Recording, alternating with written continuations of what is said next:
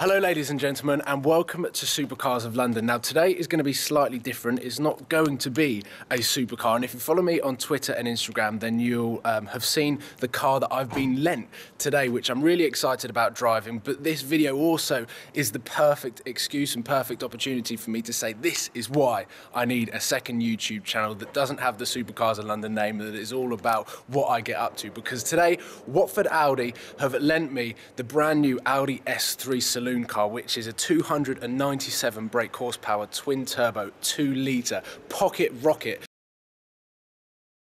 and I've had the joy of driving it down to Winchester today, which I'm really excited about. And check out the beautiful metallic blue paint, the 19-inch wheels, and around the back it gets a lot more aggressive.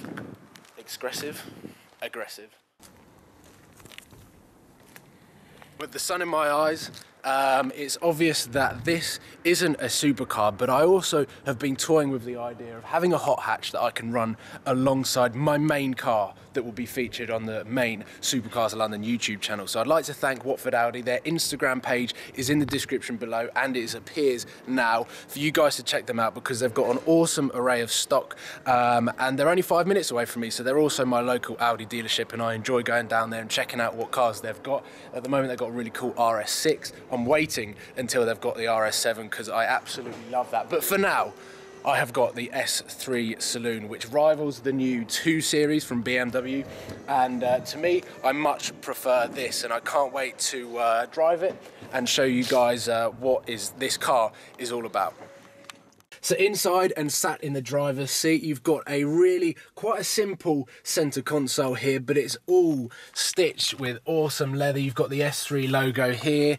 You get the S-tronic gearbox down here. I don't know whether you can see that. You've got the whole centre command here. This thing pops up, which becomes sat-nav radio and all that sort of stuff. And then from the driver's seat, the point of view, you get the flat bottom steering wheel, which is the same in my car, but this is obviously a lot more refreshed. It looks quite similar to what is in the current Audi R8. Not sure what they're going to do for the new one, which comes out of Geneva, and I'll talk about that soon. And then you've got the S-tronic paddles here, the 6-speed gearbox, which is pretty brutal actually, and super quick. So this video is going to be my first impressions of what it's like to drive, talk to you a little bit about some of its performance stats. And yeah, this is quite an exciting opportunity for me. So and hopefully after this video I'll be able to get driving a few more bits and pieces, and not just my R8. As much as I love driving the Audi R8, it's good to have a bit of diversity. So this car, so for the duration of this video, you're going to be sat up there, and the reason why it's sat up there is it will become apparent. I normally put you around here in my car, but as I squeeze the brake to start it up, and I'm going to have to turn the music off straight away, I think. Quick. There you go, you can see the sat-nav, so I mean, unless you want to see the back of the sat-nav all on, if I'm putting the camera there, you're sat over there. So, to start this car up, you have to put your foot on the brake. There's only 2 pedals in this car, which is the brake and the accelerator. Turn the key, and there we go. And at the moment I'm in park, so take the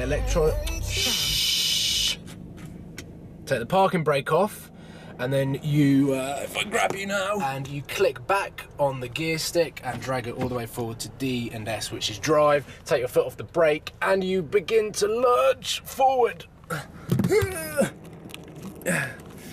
So, lurching forward, and we are away. So it drives like an automatic. And do you know what? When you first drive off, this car is incredibly comfortable.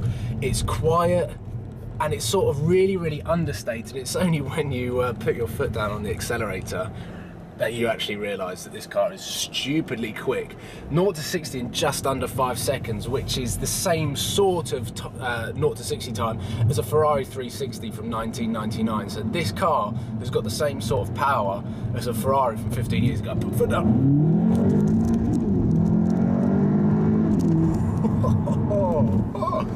And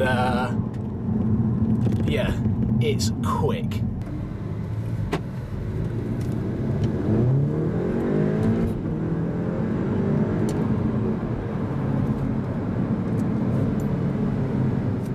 from the factory said that it was 420 brake, but like I said, experts say that it never actually is 420 when it leaves the factory. It's more around the 400 mark, and because mine's a little bit older, well, from 2008, so it is a lot older than this car, it may have lost a few horses as well, which means that this car is probably on par with the acceleration of my Audi R8. The only fact is that you're sitting a lot higher, it's a lot more comfortable, and when you look around it, it just feels like a normal family car. You can get four people in the back. You can definitely get 4 people in the car, just not 4 people in the back unless it's a really tight squeeze and people are sitting on each other's laps. But it's quite a lot of space actually. I didn't look behind. I can only turn left here. That's unideal because I need to turn right. So we've got a really nice sunny day on a Tuesday. I'm driving this really cool Audi S3 Coupe that does stupid 0 to 60 times for this sort of car. Costs £35,000, which to me doesn't seem like a lot of money when you've got the Ferrari sort of performance or the performance of an Audi R8 in this car, and it's got a limiter of 155 miles an hour. And I was only on the Audi website the other day looking at RS6s, and you can actually pay to have the speed limiter moved up to 176, which is a pretty cool feature. So I wonder what this car will do if you did de-restrict it. Not that I am at all condemning the idea of de-restricting cars and trying to work out its top speed, especially on public roads, but I know that it's possible to do that. So today I'm going to be driving down to Winchester, where I went to university. I've got a few meetings down there, and it gives a good opportunity to stretch this car's legs, find out what it's like on the motorway, find out what it's like off the motorway, and just try and get an all-round good first impression of this car. And I'm going to be doing quite a lot more miles than I did in the Lamborghini and the Aston Martin that I drove not so long ago. So I'm hoping that I can get a much more well-rounded impression on this car that I can then relay back to you about my first impressions of this car. I'm also vlogging the day, which I think has already gone out before on this video, so I don't know why I'm talking about that, so I'll shut up and put my foot down.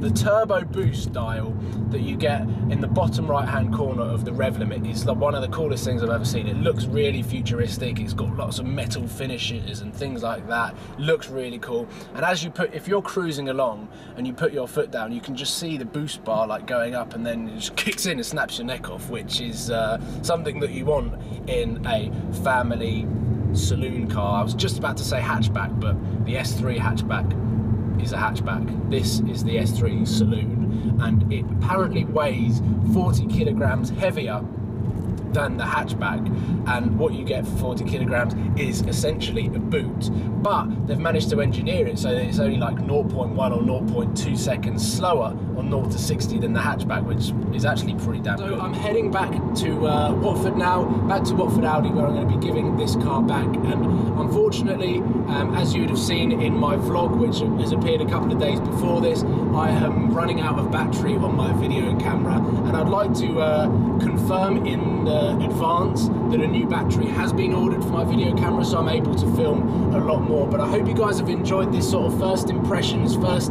taste or first drive review of the Audi S3 Saloon. It's an absolutely fantastic car. I'm going to cruise back now in complete comfort,